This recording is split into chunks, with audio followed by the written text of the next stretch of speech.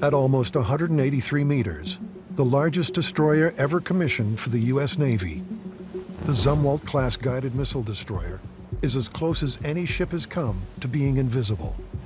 They're big ships. They're something like 15,000 tons, so to call them a destroyer is something of a misnomer. But it's a very stealthy ship, which was difficult to find with radar. To make a ship of this size difficult to detect has required a complete shift in naval design thinking and the application of lessons learned from aviation stealth technology, beginning with the shape. The structure is designed with a lot of tumble home so that the upper deck is narrower than at the waterline. The opposite to that of traditional vessels, resulting in a significant reduction in its radar cross-section. Like the F-22, the weapon systems are discrete.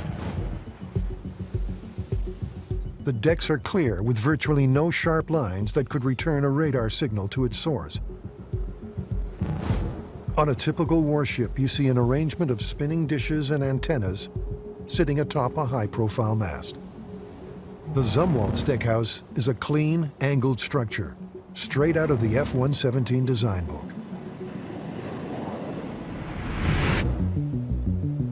Its array of radar sensors and communications hardware is integrated directly into the deckhouse skin, which is built of composites, much like the B-2.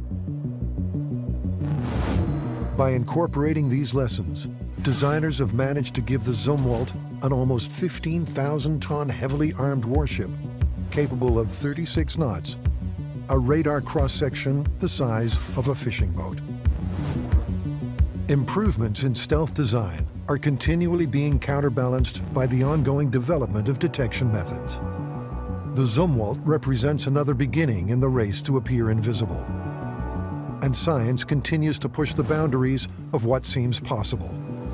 Current studies involve cloaking aircraft in plasma shields, fields of ionized gases that absorb all radar signals, and experiments with technologies that bend light waves to render objects, or even people, invisible to the naked eye. It seems that if science fiction can think of it, militaries will try to make it a reality.